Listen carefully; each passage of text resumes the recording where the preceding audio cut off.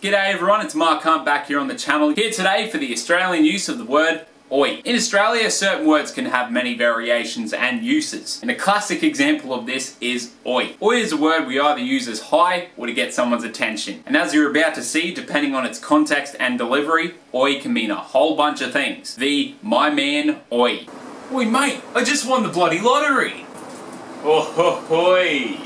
What you use to greet a mate who's just achieved something or done something really cool. Then there's the angry oi. You're a dickhead, Jono. Oi. Pretty much if someone's giving you an earful and they've said something to piss you off, it's the one you use to check them on that. The I've a bone to pick with you oi. Oi. Yeah. Did you bog me Lando on the mud flats? The I've a bone to pick with you oi is commonly used by parents in rural areas. It pretty much lets you know that you've misbehaved. The watch where you're going oi.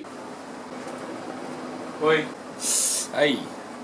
Yeah, cheers Jono. It's a great way to get people to watch where they're walking, so to make sure they don't trip over anything on the ground or bump their head as they're about to walk into something. The good on you oi is a celebratory oi.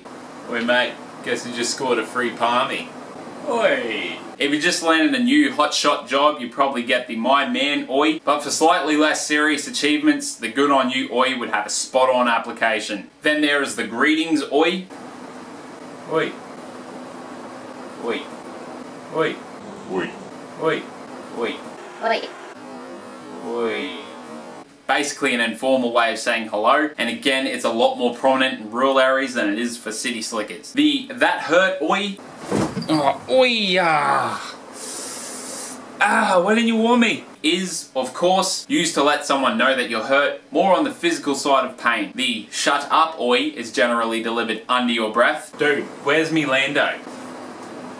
Oi. And it has a habit in Australia of being effectively useful at making people quiet. You'll probably see this one used by Aussie mums on their kids. A lot. And that's all the ois. You'll notice that it's the length and pitch of an oi that really defines its meaning. The context narrows it down, but delivering it is what really counts. So listen for that, learn what they mean, and it'll be no worries. Thanks for having me. I'm your Aussie expert Mark Hunt. Catch us in the next one. Hooroo.